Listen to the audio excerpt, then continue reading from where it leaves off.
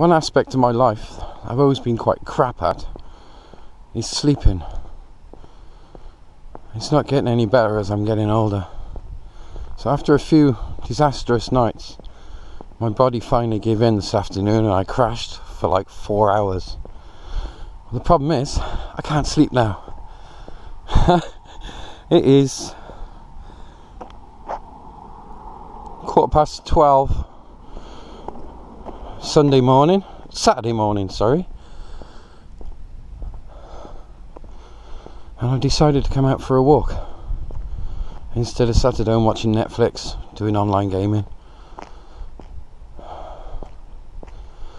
So I'm going to walk up to the Lickeys, which is Barnt Green, which is a good few hours walk. Sun-up's in about 5 hours, and I'm hoping to be on the top, on the Lickey beacon, sit there and watch the sun come up. I probably can do it in the time I have. I'm not rushing. It's a nice warm night. Down to my fleece, sleeves rolled up. Got the little rucksack today. It's quite nice not to have the beast on. I'm going to have to cross over, yeah. As I remember, the path's on the other side. And this is where the road gets really dark.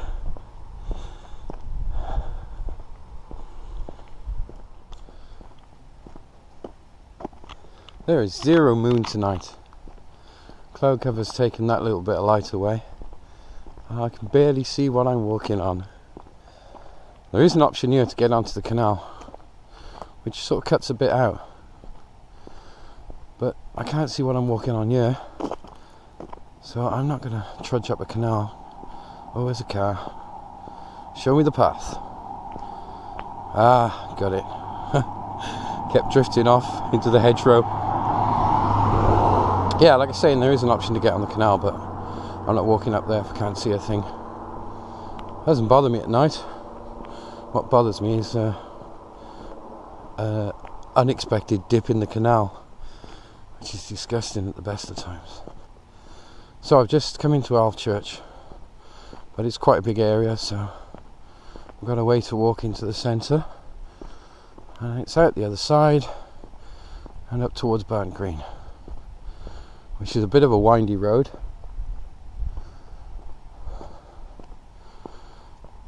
But it's a bit better lit than this one, thankfully.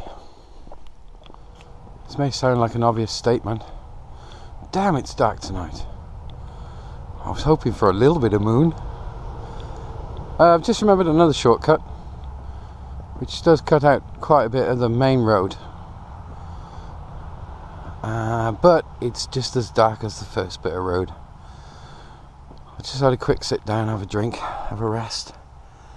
And I was going to have a quiet, relaxing weekend. Yep, fat chance of that. I'm making good time. I should get an hour or two sat up on the Lickey Hills, chilling out. Got a bit of food with me, enough water. Got 2 beers. Party time later. Oh, it is warm though. I'm tempted to take my fleece off, but as soon as I get up the top of this hill, I know there's going to be a bit of wind, so I'll just have to put up with it. It's a beautiful night for walking, just the right temperature, probably about 8-9 degrees at the moment, not too warm, perfect. As usual, the top of the Lickeys will be windy, but I got my big coat, so I'll chill out on one of the benches there and watch the sun come up. Perfect way to start a weekend. Hopefully later I'll get some sleep as well. We shall see. So 2 hours of decent walking and I've made it to Barnt Green. This is the main street. The one main street.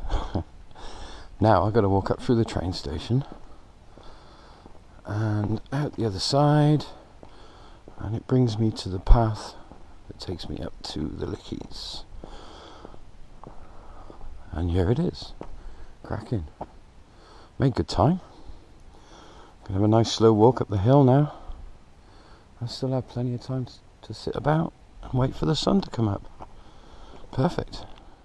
So I've had to get my torch out because this path that leads up from Bant Green train station to the Lickey Hills is permanently wet. I don't know where it comes from, but it's always wet. And I made the fatal mistake, and I ended up with this. A lovely, lovely, wet, muddy boot. And on top of that, it's a very, very light rain falling. Damn you, BBC weather. You'd forecast no rain tonight. And here I am, getting wet. It's not that bad though, it's just a little bit. As long as it doesn't progress, we'll be okay. Oh, it's so quiet in here. It's even darker in here than it was outside. Dear, what a night to pick walking. Anyway, I'm here now. Right, I'm going to make my way up to the visitor centre. Try not to get the other boot wet while I'm at it. I'm about a quarter mile from the visitor centre. I just had a quick sit down. Something to eat. Still wide awake. It's not going to end well.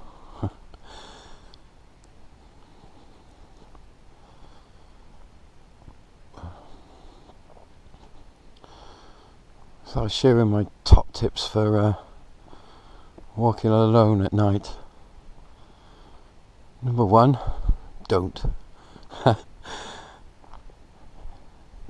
always better to be in a pair or more.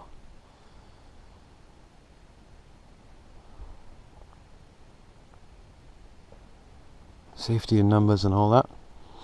Number 2, when you're walking, every 100 yards or so, just stop for a couple of seconds and have a listen. Because if there's a group of people about, you'll hear them long before they hear you.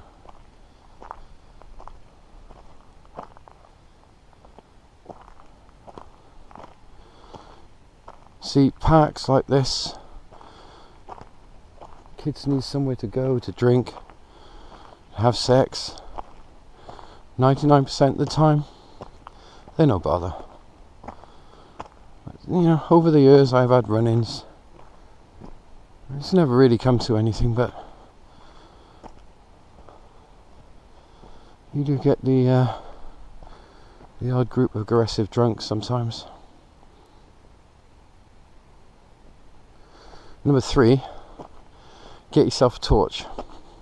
Sounds obvious, but not just any old torch. Get yourself a metal mag light, at least a 3D cell. It's got a nice bit of weight behind it.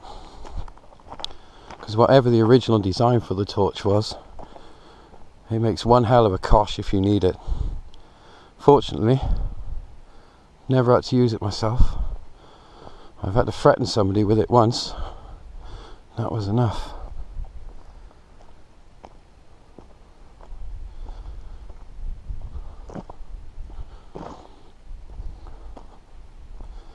And the other one is, don't leave the torch on all the time.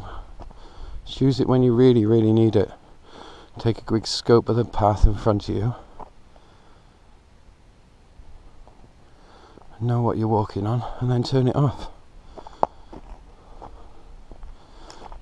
Leave it on all the time, it's just like a big beacon. Here I am. I mean, if somebody's really lying in wait for you, I mean, there's not a lot you can do till the last minute.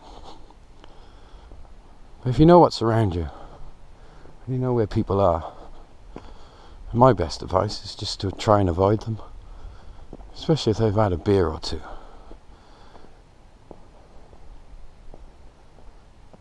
But it's quiet. Sounds really quiet. Then again, it's not the best night. But in the summer, this place is teeming with teenagers. I mean, inner city parks and stuff like that, I wouldn't even go there. parks, churchyards and beaches. Places I really don't like sleeping.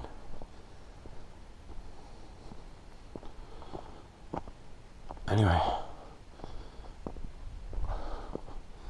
Well, I'm going to have to turn my torch on because I can't see what the hell I'm walking on.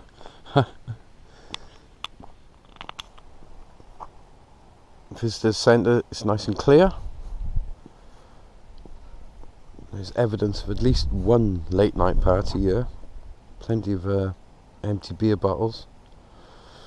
I know you can't see it, but there's loads of picnic tables here on a nice flat surface, and that's why people come up here late at night.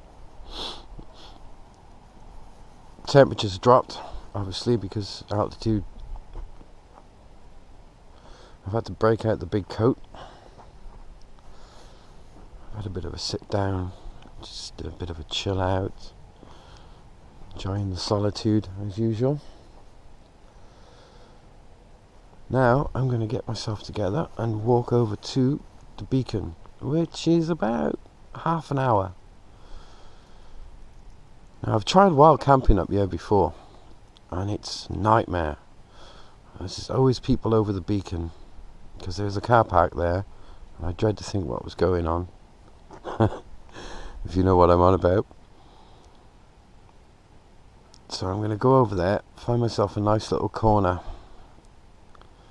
the bench away from the car park, and sit down, chill out, get some music on, get a beer in me, try to plan some sleep eventually. I love it when things come together. It's 3:45 in the morning. I finally made it to the Lickey point. That's Birmingham over there. That way is Malvern Hills, which is about 25 miles, and Redditch is sort of over there-ish. So,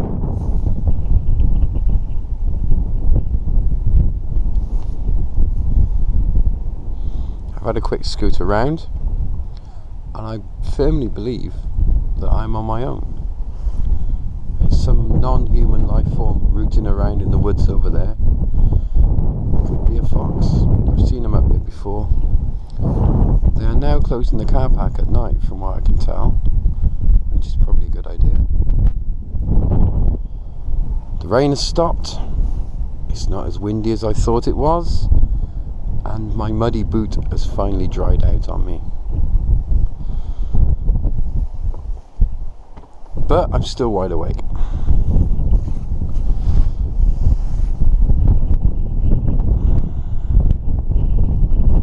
It's so nice. I should have bought me camping gear.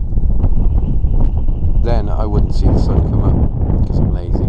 When I camp out, I probably sleep till about 8, 9 in my present state. I'd rather do that in my bed today.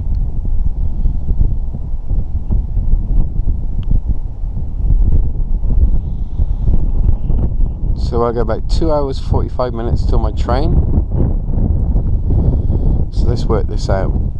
4:45, left at 11. It's like 4 hours 15 minutes walking, and it's about 10 minutes on the train. Thank God for trains.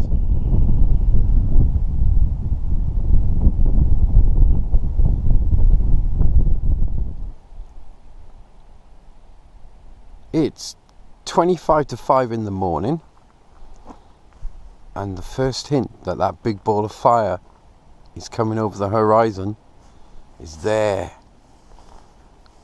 The cloud cover is going to delay it a little bit this morning, but boy, I'm waiting for that sun to come up, because even out of the wind, it's cold up here. I found a nice spot, pretty sheltered.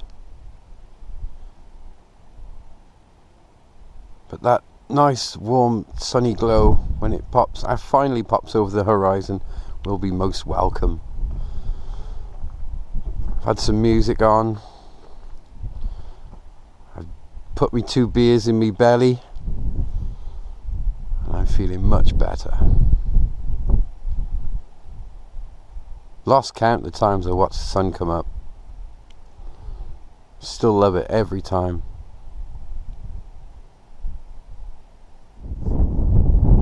It's now 5 o'clock in the morning. That's actually quite a nice sunrise. Birds have kicked off. Tweet, tweet, tweet. Shut up. I can see my feet now without the aid of a torch. Wind's still there, but the temperature's kicked up just a notch, which makes it a little bit more bearable.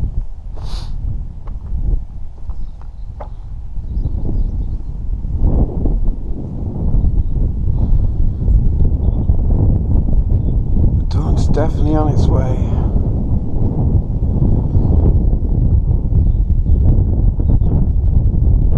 I was thinking maybe I'm missing a trick here.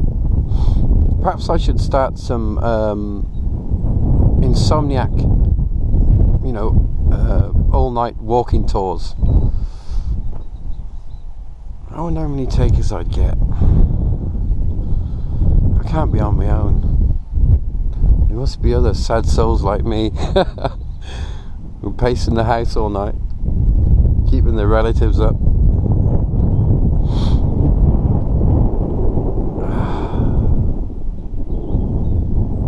It's going to take me maybe half an hour to get down to the train station, so I've got an hour. So back to the music. Hopefully it'll warm up a bit more.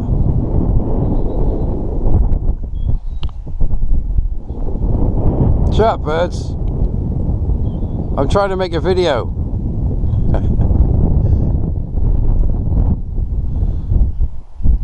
This is what the top of the Lickeys looks like in the daylight. I've been sheltering behind there because it's been out of the wind. Now it's time for me to go, because if I want to be a functioning human anytime today, I'm going to need at least a few hours sleep. Still cold. If that wind would go away, it would be beautiful. I'll be down out of here in about 10 minutes. I don't have to worry about it. Gonna make my way down to the train station, get a train home, nice cup of coffee, and then for God's sake, please, let me sleep. Just once, let me sleep.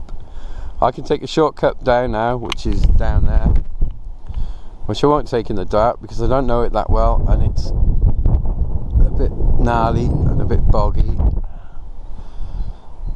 It does save me a bit of a walk-in, so yeah,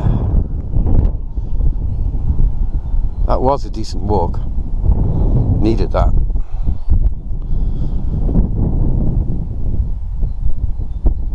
It's time to go. I don't want to go.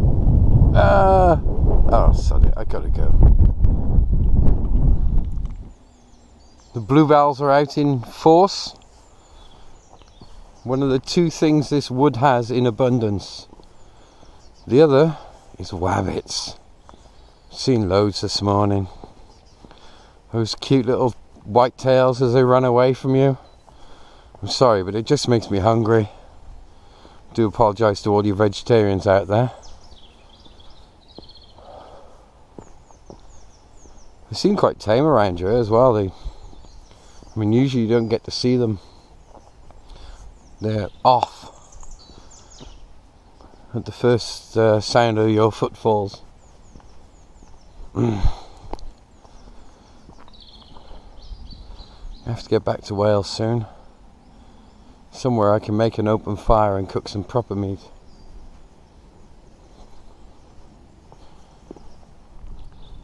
5 minutes from the train station. Sun's come up brilliantly now. It's going to be a cracking day. I'm going to get a few hours sleep and then I'm going to enjoy the rest of it. Massive amount of dicking about in the woods, wandering off, looking at things and just generally being nosy means I've missed my train, the one I was aiming for. I don't know when the next one is, but I don't think it's too late. they're pretty frequent, even this time of the morning, on a Saturday at least. Forget Sunday, that's never happening. So I'm going to wind this video up now, and hopefully I won't fall asleep on the train and end up back in Birmingham. It's happened before. Not today though.